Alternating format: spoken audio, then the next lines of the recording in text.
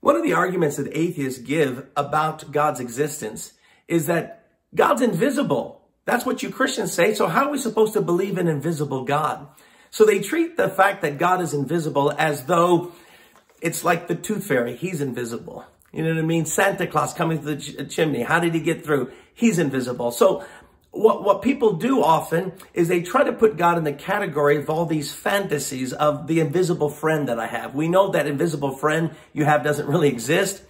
And so that's one of the arguments that atheists have against God's existence. Well, the New Testament actually deals with the invisibility of God. The Apostle Paul writes in 1 Timothy chapter 1, verse 17, "Now to the King, eternal, immortal, invisible God." Not only is God invisible, he's eternal. In fact, everything that you can see has temporal existence. But God is eternal. All right? So he's also immortal. Everything we see dies. Everything eventually dies and decays. But God's immortal.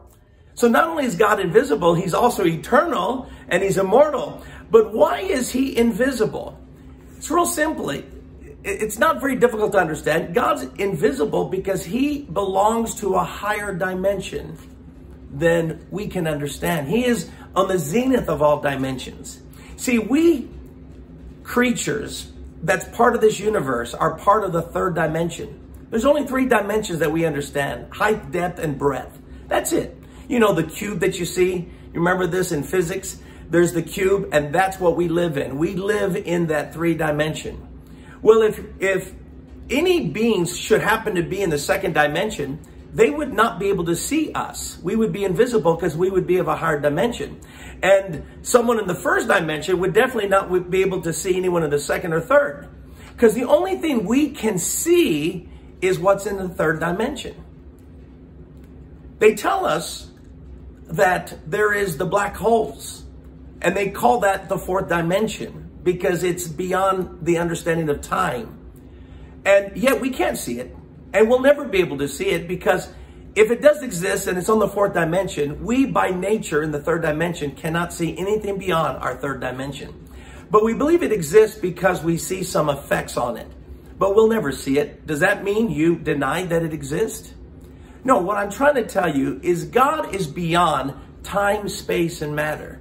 And because he's beyond time, he is from eternity past. He has always existed and will always exist.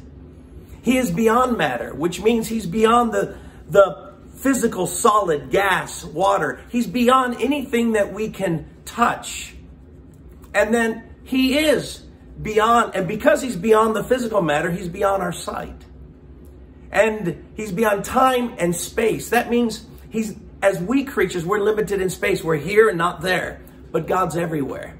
So when we talk about God being invisible, it's his nature. Because if he was visible, then guess what? He would only be part of the mortal, temporal universe. And that would not make God God. So God is invisible by nature because that's who he is. Any other form of visibility would not make sense. But see, God knows this. So what he decided to do, since he's beyond time, space, and matter, which means he can enter time, space, and matter if he chooses. And that's what he's done. In Colossians 1, verse 15, it says that Jesus Christ is the image of the invisible God. So God entered into time, space, and matter through his son, Jesus Christ. And since God is beyond all of that, he can easily do that.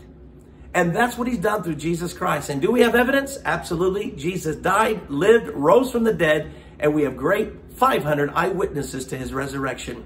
So for all the atheists and agnostics who argue that God can't exist because he's invisible, if he was anything but invisible, then he would be on our level, not on his level.